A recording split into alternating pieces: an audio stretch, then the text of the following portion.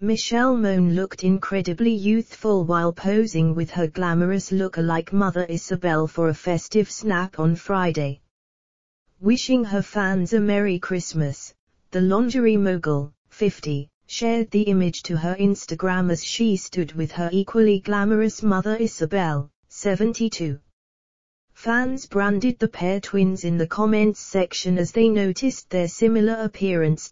Michelle looked gorgeous in a strapless black lace dress and wore her blonde tresses in a bouncy blow-dry, while her mom opted for a simple scoop neck top. She penned in the caption, "Wishing you all a very Merry Christmas. Picture of me, my wee mum. May it bring joy to your hearts and happiness to your homes.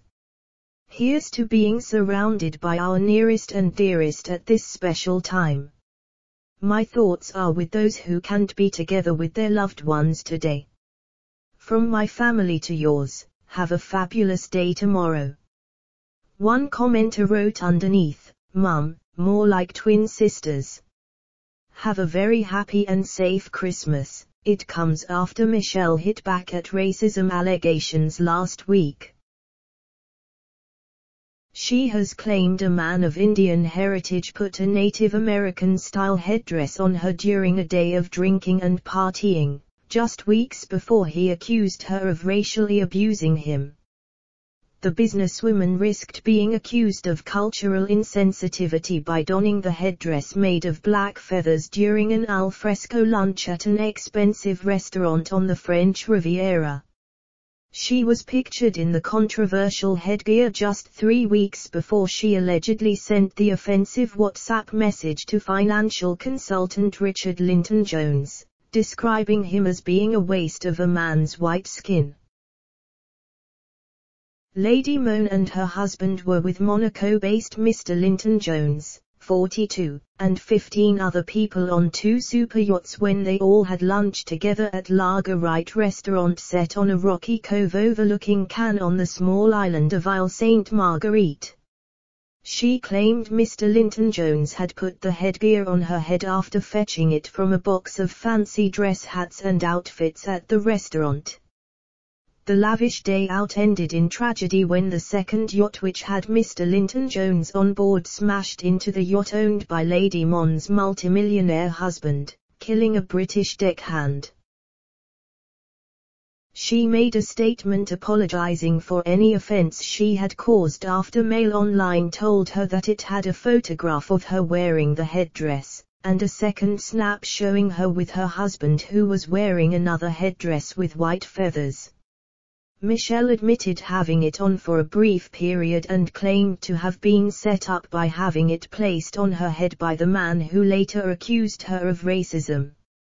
Her representative said last week that she strongly denied making any comments with racist intent and had believed that Mr. Linton Jones was 100% white and British. They also denied she had a lack of respect for those persons genuinely suffering with mental health difficulties. Mr. Linton Jones said he had no memory of placing any headdress on Lady Mone's head during the lunch at the restaurant, which he described as a long day.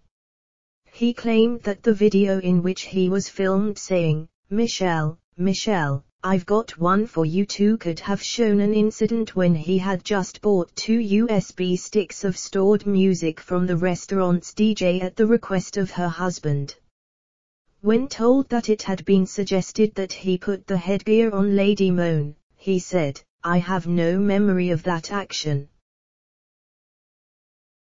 It was a long day and I have no memory of doing that at all, to be honest. What I can't understand is why she is trying to drag me back into this again.